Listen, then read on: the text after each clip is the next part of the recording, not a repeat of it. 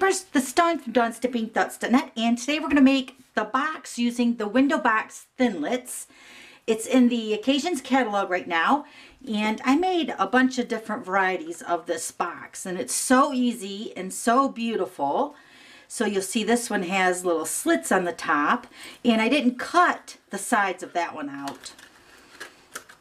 And then this one I used the pink pirouette. These are using the rich raspberry, and this one is the sweet sugar plum with the celebration glimmer paper. Oh my gosh. But this one I used the pink pirouette, and let me show you the window box Thinlit. So this is what we're going to use today. We're going to cut out two of these, but this is what I used to make the little tag right here, and I'll show you how I did that. And then we're going to use this birthday candle one, and then this is the one that uses the slits on the top. So I just put it there, and then I flipped it and did it on this side, so you get that whole cut out. And then this makes like a little Easter basket when you cut that out. And then this is the top of the box, which I cut out. And then these are just different variations of the side panels that you can use. The birthday candle one is a little complicated when you're using it for the box, and I'm going to kind of talk you through that. And then there's also a little tag that you can cut out. And this Thinlit set also has a coordinating stamp set, which is called Window Shopping Stamp Set. And when you purchase them together, you can save 10%. All right, so let's go ahead and get started. Okay, so I'm going to be using a piece of mint macaron, only because I wanted to bring in the glimmer paper. Let me show you this again. Oh my gosh, isn't that the most beautiful thing you ever seen? This is the sweet sugar plum. We're going to use the mint macaron and then the Bermuda Bay. And this is only available through the celebration, which you can get for free, remember, until March 31st. So I think that's what? 16 days now. So you can still get it for free. Okay, so I cut my mint macaron cardstock by 6 1/8 by 11. You're going to be able to get two cutouts for your box. Okay, so then this is a piece of whisper weight. I'm going to show you how to make that tag. And I want to go ahead and stamp this first before we get the big shot out, so we can cut that while we're doing all that. Okay, so I'm just going to go ahead and stamp this Thinking of You, and that's in the Window Shopping Stamp Set. So I'm just going to go ahead and stamp it. Now this is, remember, 3/4 inches wide by 5 1/2, and you want to stamp it in the middle so you can get this on the ends, the whole piece like that. All right, so that's why my piece is cut at 5 1/2. Okay, so let's go ahead and stamp that. Okay, a little crooked, but that's all right. All right, so let's go ahead and grab our big shot. So we're going to go ahead and cut our pieces. Actually, let me put this one down. Okay, so we're going to go ahead and cut out two pieces of our box. Remember, there's an edge for cutting, so you want to put that face down. And this slides right into the big shot perfect. So what I'm going to do is I'm going to put this flat edge, or the squares, along the top. Bring that up.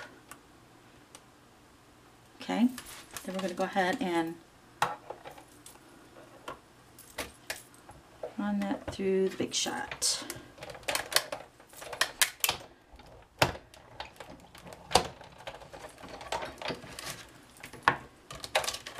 Okay, so this is one part of our box. Okay, now we're going to do that again, so we need two pieces. So I'm just going to go ahead and use the same piece. Let me just tear these pieces off here. Okay, so now this has a little cutout here which fits perfectly on that top of this right here where that cut out. So I'm going to move that as close as I can, keeping that on the cardstock. That looks pretty good. I'm going to run that through the big shot.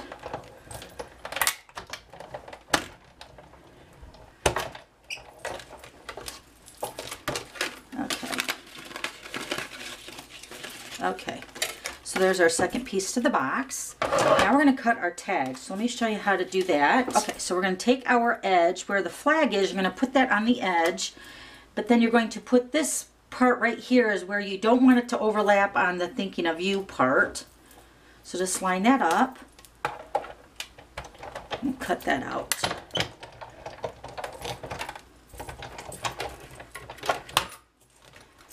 So it flags the end, and then it has 2 score lines right here. I don't know if the camera's going to pick that up, but you're going to fold the first line up and then the second line forward. So you have that little banner end. And then we're going to just cut the opposite end the same way. Super easy. Okay.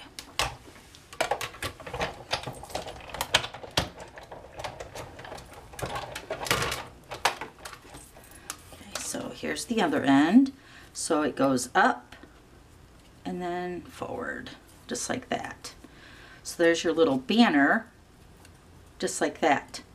So then that's how I did this one with the birthday, and then also with the thinking of you. Okay, so that's how you make the banner. So here are the 2 pieces for our box. Now this is the birthday square that we're going to add to these sections on the bottom of our box. And I went ahead and did most of them. I'm going to cut one with you, but I want to show you that. Okay, so let me move my big shot here. Okay, so I went ahead already and did one, but you're going to want to keep in mind that you're going to have a bottom section of your box and a top section. And the reason this matters with the birthday one is because you don't want the birthday candles to be upside down. So you're going to decide on what end or what panel you want to be your bottom of your box. So this is going to be the bottom of my box right here. So what you're going to do is you're going to line your panels up like this. Hopefully this is showing up. And you're going to punch the bottom of your box upside down. When you're looking at it, it's going to kind of look kind of weird. And then the top of your box, you're just going to use the candles the regular way. Okay? So when you make yours, it'll all make sense, but I just want to give you a heads up on that, because the other designs, even though there's hearts on this one, you want to pay particular notice of the center heart too, because the candle is just like that one. You want the heart facing the right way up. Okay, so we're going to cut this last little section here. And this is the bottom of the box, so we're going to cut it upside down. Just going to lay that in between your score lines, right about there. I'm going to send that through the big shot. Oh, it kind of moved, but I think it's going to be all right.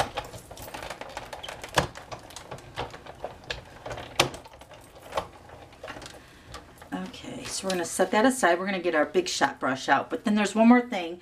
When making the box, I thought it would be really cute to add like a birthday decoration on the front. So what I'm going to use for mine today is the Star Blast Edgelit. We're going to cut this out with the glimmer paper.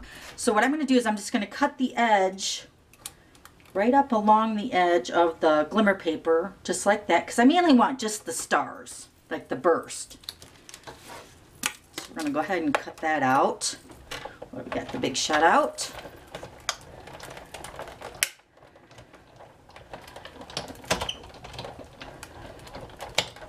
The glimmer paper is a little bit thicker, so I want to make sure it cuts it really nice. Okay, you're not going to be able to see that. We're going to take the big shot brush to that too. All right, so I think that's all the cutting. So let's go ahead and move the big shot. Okay, so let's bring our box. I'm going to take the big shot brush, or the die brush, run that over that. Okay, so you can see how the bottom of the box is going to sit like this, and then you have the candles sitting upright. Okay? All right, now let's do the glimmer paper. Oh my gosh, that's so cute. Okay, we're gonna trim this off right about there.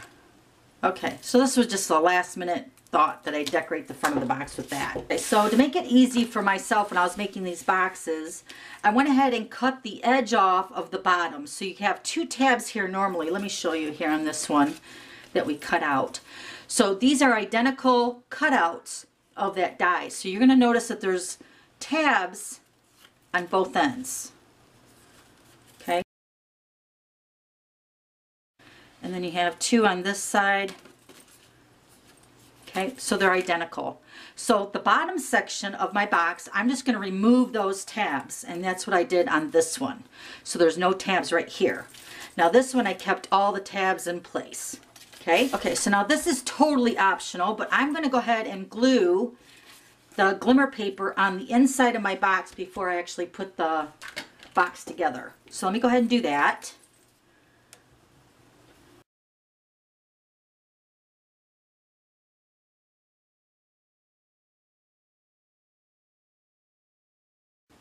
Okay, so I have all the glimmer paper put on the inside of my squares, and they're pretty much dry. So now this is the time to go ahead and make all your score lines really nice. It's going to make the box go together a little bit easier.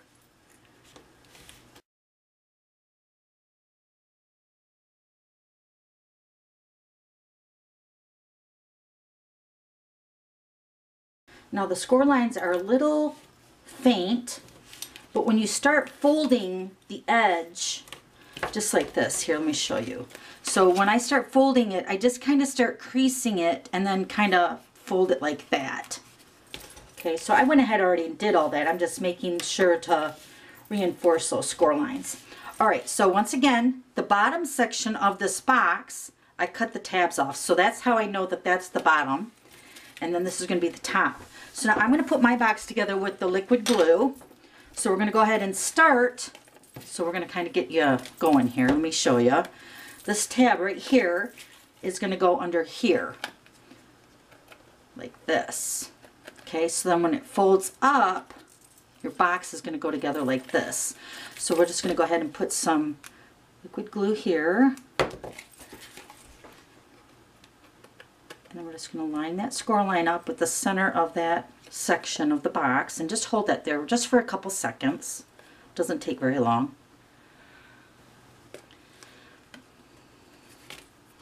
Okay, now we're going to start forming the box along the edges. So what I'm going to do is I'm going to put some glue here, form this around, and hold that together. Okay, then this side, same thing. Putting a liquid glue on this tab right here.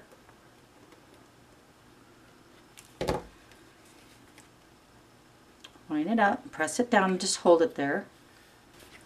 Okay, now we're going to form this side. I'm going to put glue on the bottom tab and the side tab, same time. Okay, I'm going to form the bottom, line that up, and then fold this tab over and stick those together as well. Okay, so you can use your tear and tape if you wanted for this box. I've done both with the liquid glue and the tear and tape. The liquid glue takes a little patience. It takes a little bit to dry, so you just got to keep that in mind when you're using the liquid glue. Okay, so now this one over here, I'm going to put glue there and on the bottom as well.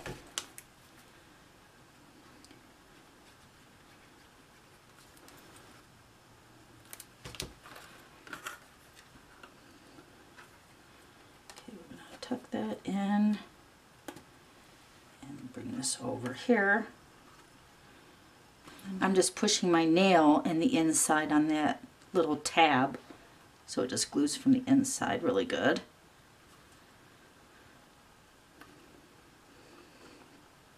Okay, I think that's pretty good. Let me hold this corner down here a little bit longer. Okay, so then you're just going to take your tabs and then just close your box like that. Isn't that cute? All right, so now let's take our stars. This is what I thought would be cute to go with the candles along the side. So I have my sponge here. Just going to take some liquid glue, put some of that on the lid, and I'm just going to sponge that glue on the back of my layer here on the front. It's a little bit easy.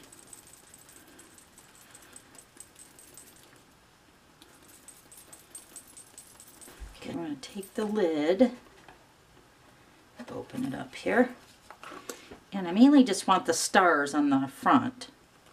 So I want to kind of position it just like that. Isn't that pretty? How cute! And then of course you just take your scissors and cut the excess off, just like that. Let's hold that for a second. Okay, and then you're just gonna dip in the tabs and close up the box. Isn't that cute? Such a sweet little box. These would be really cute for Easter, for parties, to sit them on the table. Let me show you this one here with the pink pirouette. I'm going to put a candle in there. With it having the cutouts, it just really glows really beautiful through the centers. Let me shut the light off here. I don't know if you can even see that. So you can see that glowing through the holes. That'd be really pretty sitting on a reception table. Just like that. Okay, so here's that one we just made. And then here's the rich raspberry that I just cut out the candles along the edge and kept that one blank like the mint macaron. And then here's one with the slits on the front. And then here's the sweet sugar plum. And instead of putting the glimmer paper behind the candles, I put the glimmer paper on the front. And these squares are cut at 1 3/4 by 1 3/4. I just glued those on the sides, but that's still pretty too. Okay, so that's how you make that window box Thinlit. Super cute. All the information is listed below, and don't forget to subscribe so you don't miss any of my videos in the future. Okay, thanks for stopping by. We'll see you later. Bye.